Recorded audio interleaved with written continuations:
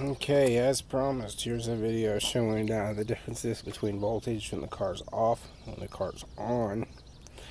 As I stated before, this alternator here, 130 amp, original equipment. It's never been replaced or anything.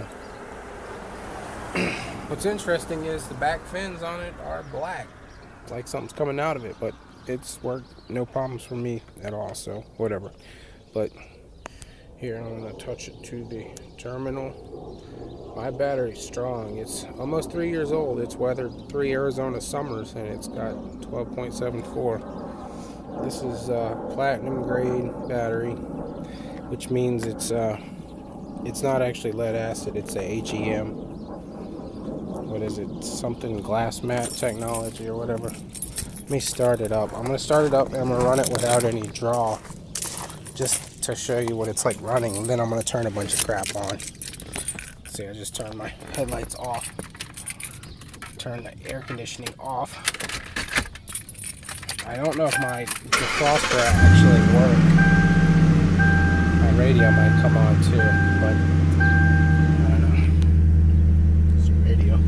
It takes a minute for the radio to boot up. I'm not going to wait for it, so I'm just going to go show you what the running voltage is now. 13.65. It's probably about 85 degrees out here right now. It's early evening, but that doesn't mean it's cold in Arizona. So now we're going to turn on the headlights. I'm going to switch them to highs.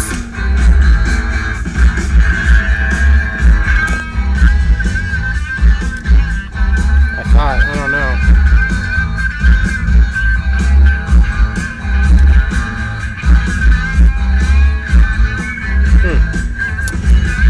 Indicator light's not coming on. It's kind of odd. I'll have to go look at them. I never run them because we have so many street lights where I live. AC's on high. Don't worry, we'll get more. Turn the rear defroster on. We'll get the let out with Randy Scott at 7 o'clock, but the big news is really... See, there was an earthquake in Pakistan. Oh, nah, here we go. America the brave. Okay, Macklemore is playing. I'm going to turn up the bass and close the car.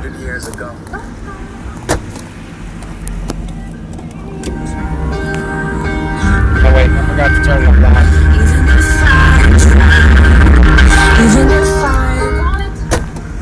Okay, there's a whole bunch of stuff on now, and the bass is turned up really high, so should be drawing lots of current.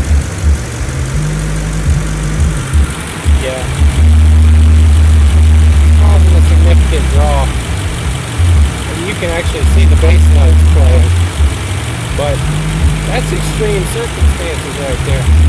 I don't drive around with it playing that loud, so